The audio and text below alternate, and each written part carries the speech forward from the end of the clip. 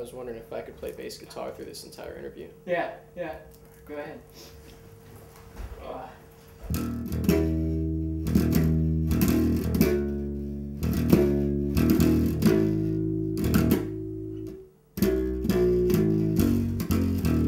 You know what that is, right? No, what is that? It's magic? It's fucking magic.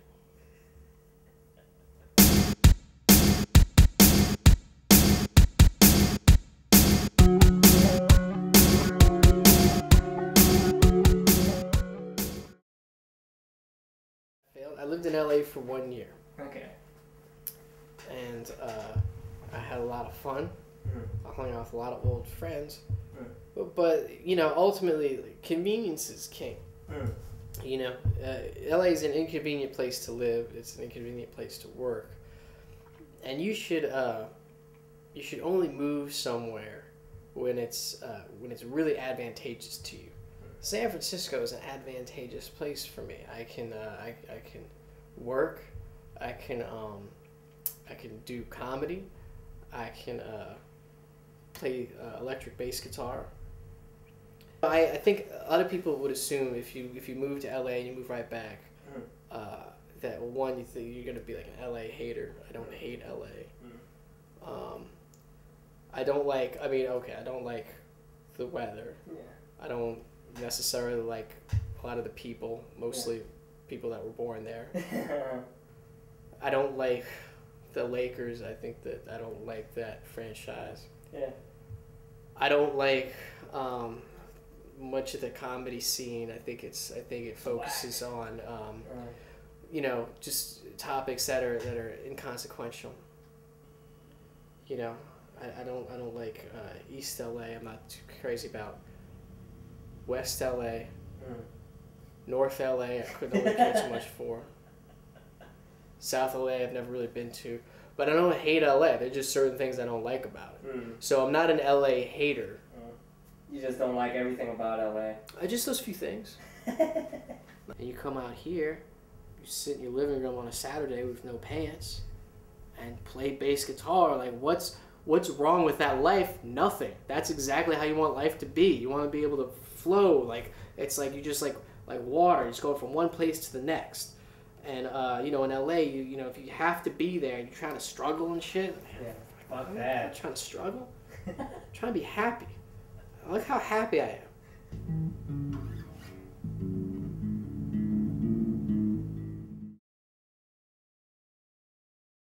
Here's the thing that most comics or musicians or anyone I talk to now, where people go wrong is they're worried about the end product.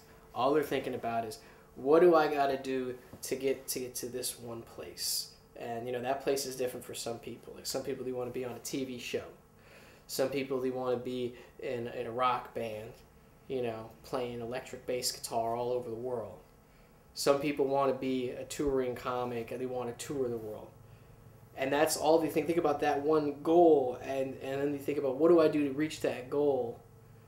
And they spend so much time thinking about the end product, that they forget about why they were doing what they were doing to begin with. And they stress out over it, and they don't, they get real defeated when things don't go their way. When in reality, like, you have what it is you want to do. Like, you want to be funny. You want to be an actor. You want to be the best electric bass player that's ever lived. And that should be all you think about. All you think about is, okay, I'm just going to do what I want to do, and I just want to be the best at it. All that other shit, then if you come at things that way, then that stuff comes to you. Like, I was talking to a guy, he's like, what do I got to do to work at the punchline? Like, what do I have to say? What do I do this, do that? I was like, dude, just be funny. Like, you do this because you like being funny, right? Because you like to do comedy, then just be funny. Be the funniest person that you can possibly be.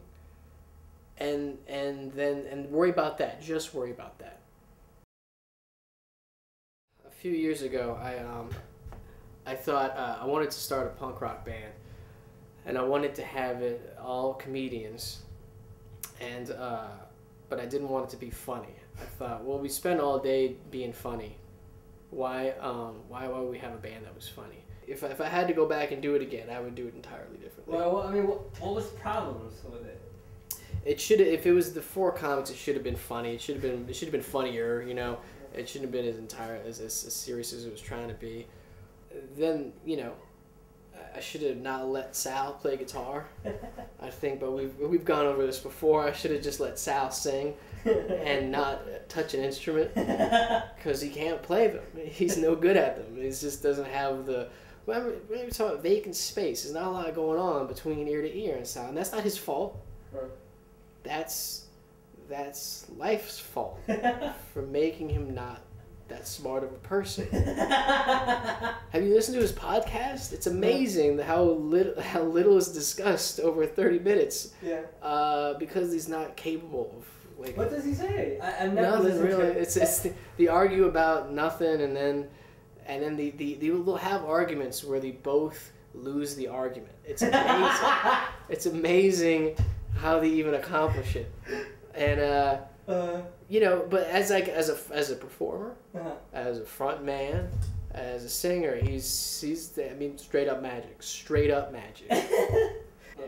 And what ended up happening is we played shows to nobody. Yeah. And I kicked Sal out of the band, and then lied to him and said I broke up the band, which was really my way of kicking him out of the band. And then I started another band with the same people, just not him. Give me 1 second. You got a bathroom around here? Yeah, sure. Are we gonna keep the camera rolling while you use the bathroom? Yeah, I know. Well, no, yeah, you know what? Actually, no, yeah, keep it running. yeah, okay. It's right down that way. All right. Actually, I'm gonna be really surprised with the footage is gonna be. I love all the pictures of naked chicks in your house. Mm-hmm. Yeah. Oh shit! I got a little bit of magic on the bass guitar. Yeah.